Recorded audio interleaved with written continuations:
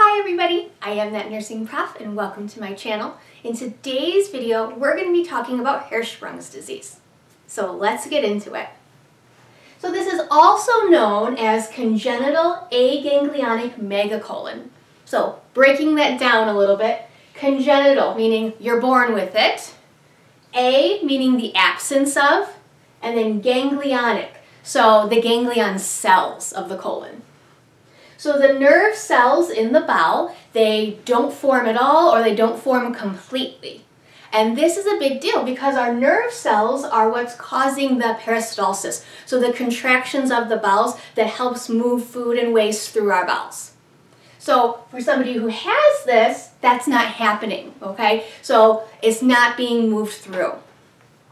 This specifically affects the sigmoid portion of the colon.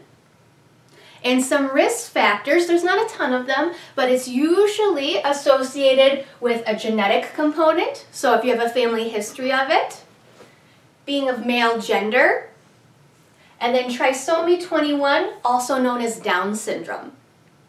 So these are the populations of people who are more likely to get this illness. Now let's talk about some of the signs and symptoms. A memory tool to help you remember is sarcasm. So S stands for sigmoid colon because it affects the sigmoid colon. A is for the absence of movement, so the absence of peristalsis of the bowel. R is for ribbon-shaped stool. This usually occurs in the older child. So typically, this is something we notice right away in newborns, but if we catch it in the older child, the biggest symptom they have is chronic constipation, and when they do have a bowel movement, they have ribbon-shaped stool. C is for congenital, right, because you're born with it, and of course, constipation, that's the big one. A is for abdominal obstruction or abdominal distension because the stool is not moving through the bowel like it's supposed to. And abnormal feeding, so poor feeding, they're not eating well, the newborn can't eat very well, they're not interested in eating. S is for syndrome, Down syndrome, so trisomy 21 we said was a risk factor. So a symptom of aganglionic megacolon is they don't have that bowel movement within the first 24 hours. And one other thing I wanted to point out, it didn't fit nicely in my little mnemonic device here, but since this is a pediatric issue, I wanted to add failure to thrive, because this is another thing we will see in newborns and even in older children. So this is something I wanted to add as well. So how is this diagnosed? First, they're going to do an assessment, right? A really proper head-to-toe assessment of the newborn. They're going to notice that they're not having that first meconium, and then they might have some abdominal distension, maybe some poor feeding. And then the number one thing that they're going to do after that is a rectal biopsy. This is kind of the gold standard diagnostic procedure that's going to let us know what's going on. They may also choose to do an abdominal x-ray so they can get a visualization of what's happening.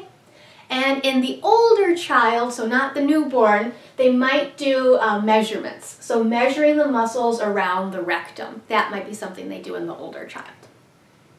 And then what do we as the nurse do about it? What can we do about it?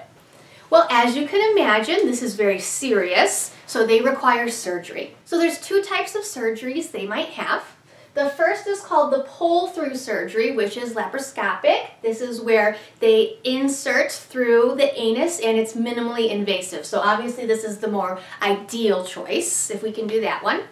The other option is the ostomy surgery. So this is actually going to be two separate procedures. The first thing they're going to do is create an ostomy. This is going to allow time to heal. So the portion of the bowel that's affected, that is damaged, they're allowing it time to heal. Then after they have said that it's sufficient, they're going to do the second procedure where they close the ostomy and then connect the intestine, the healthy part of the intestine, to either the anus or the rectum, whichever is healthy, whichever has healthier tissue. So your nursing interventions are going to be related to these things. So preoperative care, all of the things we have to do preoperative. We want to make sure, especially since they're little, that we are paying very close attention to their fluid and electrolyte balance. So IV fluids is key, strict INO is key. They're also going to have an NG tube, so we'll have to insert that. Very rarely, but sometimes they might require the use of laxatives before surgery. Of course, they're going to be NPO. After surgery, we're going to manage pain. If they do have the ostomy surgery, then we need to teach them about colostomy care and caring for it, or teach mom and dad. And then, of course, the big one, assessing bowel sounds after surgery, assessing bowel movements after surgery, things like that. After successful surgery, they should be able to have a bowel movement. A few other things I wanted to add are just some things to watch for after they've had surgery. So children after surgery might experience both diarrhea and constipation, so look out for that. They also might have bowel incontinence, so leaking of stool. If they are toddler age, if they're at potty training age, they might have delays. So they might not be potty trained at the age that is common. So there are delays in potty training sometimes. And then the big one, they are at risk for having a bowel infection, especially within that first year after the surgery. So you want to be watching out for signs of infection. So that was my video. I hope you found this helpful. Don't forget to like and subscribe.